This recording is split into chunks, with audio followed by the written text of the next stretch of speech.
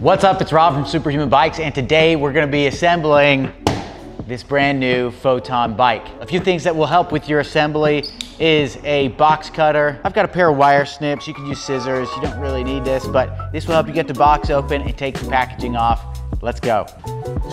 First is just cutting the straps. Then we're going to carefully lift this box up, watching out for these staples on the box. They are very sharp. Fold each side over. Next thing, we'll be taking out any loose packaging from the bike and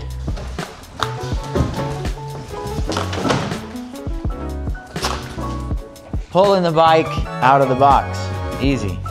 The bike will stand up on its own usually, so be careful here. Get it nice and balanced. There are also a couple other things in the box. Somebody asked me the other day, I didn't get the tools with my bike. And they were just sitting at the bottom of the box. So make sure you look in here. We've got a charger in this box and some tools in this box that we'll need in just a minute. Now I'm gonna use those wire snips to just start taking this packaging off. Carefully undo all the zip ties. Set this seat aside for now. The one really big thing to watch out for here is to not scratch the paint. So make sure with your snips, scissors, box knife, whatever you use, that you're not going so deep as to scratch the paint. There it goes. So that wheel's off now. We're gonna need to balance this bike again. There we go. And we'll set the front wheel off to the side for now. We'll deal with this trash in a minute. Wow, look at that bike. What a beauty. I love this color. This is the Liquid Titanium color on the Photon.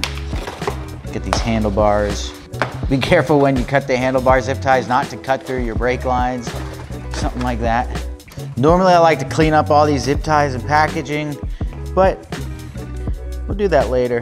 Value your time in this video. I want to see how long it takes to put together too. The next thing we're going to do is install the handlebars, and then I'll put that front wheel on. So handlebars, you're going to need some tools that come in the box. Reflectors, handlebars. Should be, it looks like a 5. Bingo, that's a 5mm Allen key. We're going to loosen up these stem plate bolts. Let me get the angle for you. Just take all of these bolts out of the stem. Even better angle for you here. Don't lose these.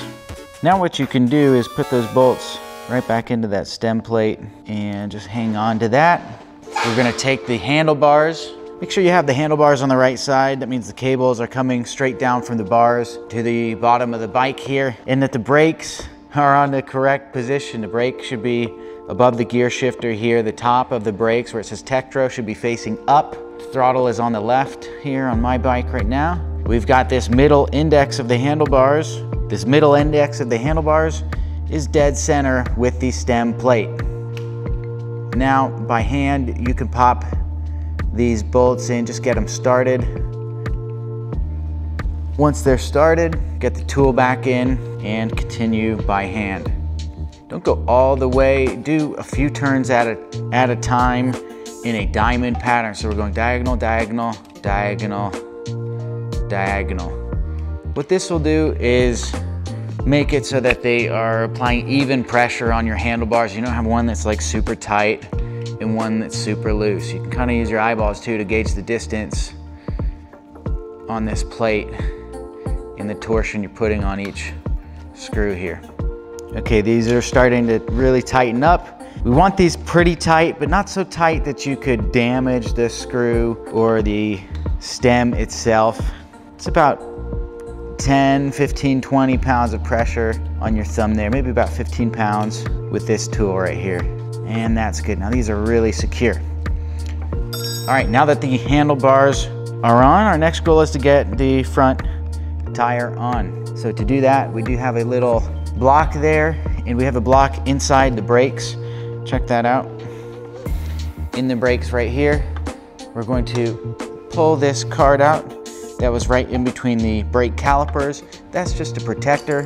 And then we'll pull this off and stick that wheel on. But first, it looks like I have some more zip ties to take care of.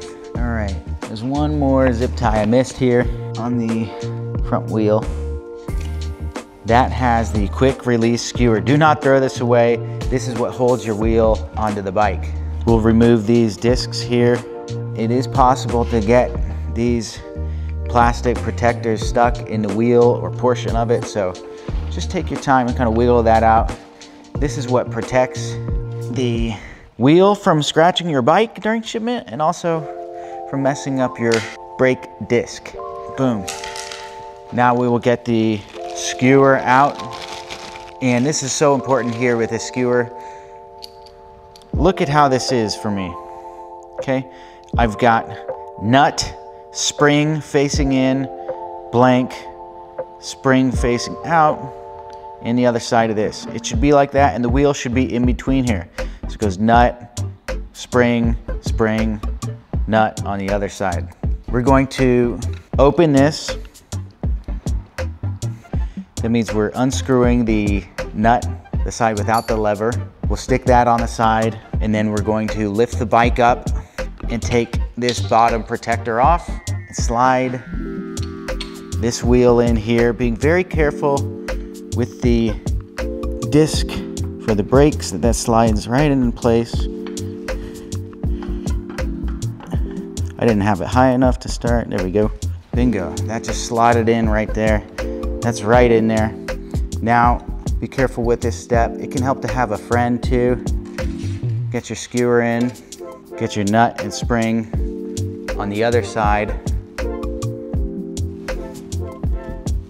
And the kickstand here would have helped, but I'm past that point.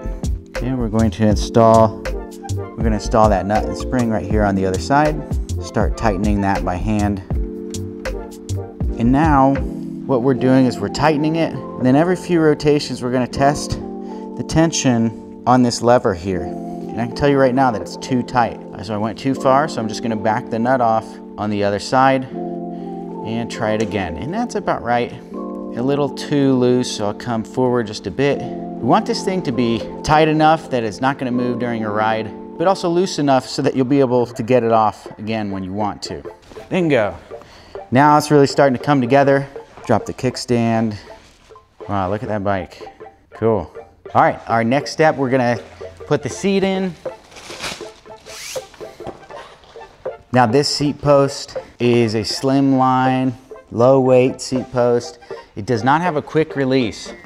So this is something new that we're doing on the Photon. And what you wanna do is get your seat in here and adjust it to the height that fits you. We'll need some tools for this and also to take that tape off. Here I've got my tools. So I'm just gonna take the tape off here. Don't take the tape off until you have the seat in and you're ready to get this thing tightened. The tape is here because this has a special seat clamp. It's like a low profile stealth seat clamp that's in the body of the bike. This is also 5mm Allen key, okay? So we're going to adjust this seat to our liking. For me, that's about here. I'll stick the Allen key in. I'm holding tension on the other side with my finger. I'm just putting pressure on it with my finger on the other side so that one doesn't move, and tightening this up. As I do it, I'm gonna come up here and make sure I've got the seat straight, almost. Back off and get it a little tighter now that that seat is completely straight. That's looking good. There's also a rubber sleeve on this seat. We can slide that rubber sleeve down and that'll just make it look a little bit nicer right there. Last thing we've got is the pedals. What's so important with these pedals is that we have the right side. Okay, so this one says R on it, this one says L on it. So this is for the left, this is for the right. And the reason is the threads are different on these pedals. And when you're pedaling, because of the direction of the rotation, they're gonna self-tighten. If you put them on the wrong way, they will self-loosen. So the left one is counterintuitive. The left one is lefty-tighty. Normally it's righty-tighty, lefty-loosey. The left pedal is lefty-tighty. So we'll get this started going to the left here. You may need to put a little bit of pressure on this to get it started. The right side being righty-tighty. Okay, that one went right in. I'm gonna tighten these by hand and then use the tool once they're almost there. We've got the tool in the bag here. It's the crescent wrench. Now let's get that left pedal in. I was missing the mark a little bit. I had it at an angle on the left pedal. Now it's going right in. So don't force it. That's really important. If you force it, you can strip out your crank and you'll need to get a new crank generally, sometimes a new pedal.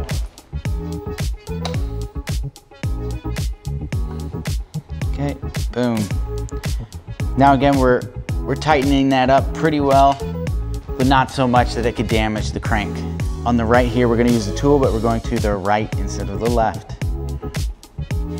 You'll notice that in your box, you've got a couple other things. You have in here the reflectors and a mount for the reflectors. What I like to do with these is throw them in the trash. You can mount them on the front and back of your bike. The white goes in the front, the red goes in the back. I recommend, if you're gonna be riding at night, you need to have a light. That's why I throw these reflectors out.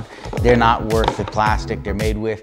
However, it is a legal requirement to ship them with the bike, so that's why they're in the box. I always throw mine out. I think they look awful, and they definitely are nowhere near as safe as a light. So if I'm gonna ride at night, I'm definitely having a light on my bike.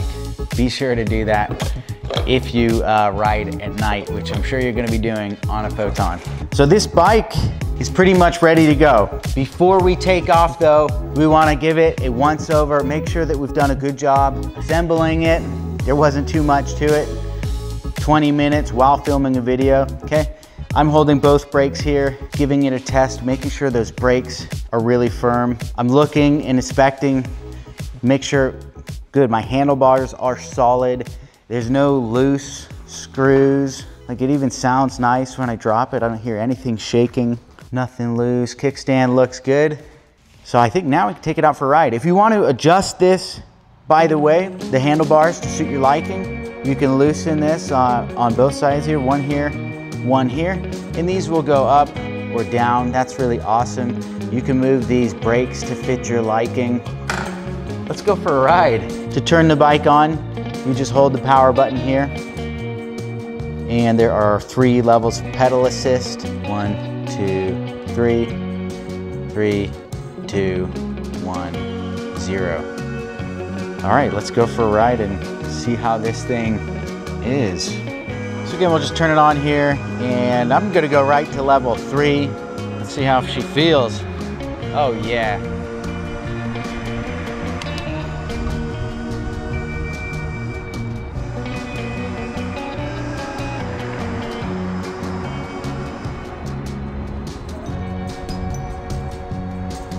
Now, one thing to note on this bike is it has a torque sensor.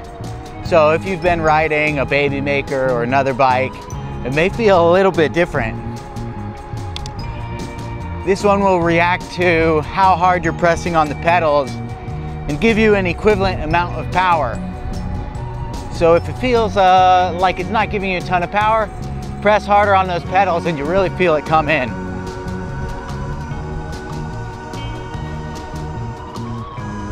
Oh yeah, this is nice, super quiet.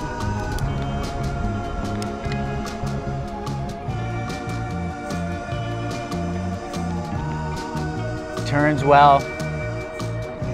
My tires are a little underinflated. That's something you really should do when you put the bike together, is check the tire pressure on the bike. The recommended tire pressure is always going to be on the side of the tires. Me personally, I use my fingers. I don't like it to be too hard or too soft. Goldilocks tires. Man, that is sweet. Woo! It's good. You know, one thing I forgot to do is test the throttle. Let's try that. Throttle only.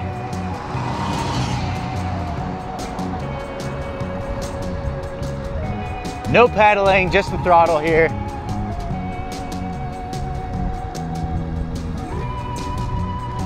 Oh yeah, it rips.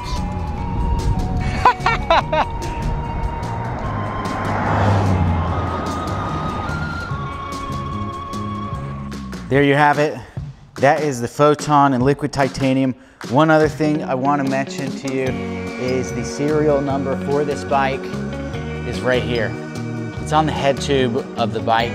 As soon as you get this bike, please take this serial number, write it down, and save it somewhere safe in your notes app of your phone. Take a picture of it, do whatever you need to do. Because if your bike ever gets stolen, God forbid that happens, you'll need this serial number to recover it. I've lost a few bikes and the police have recovered them with that serial number. If you don't have it, you're gonna be out of luck. So please write it down and keep it in a safe place. That's it for the Photon Assembly. Thank you so much for watching. If you have any questions about this at all, feel free to leave them as a comment on the video, and we will see you in the next one.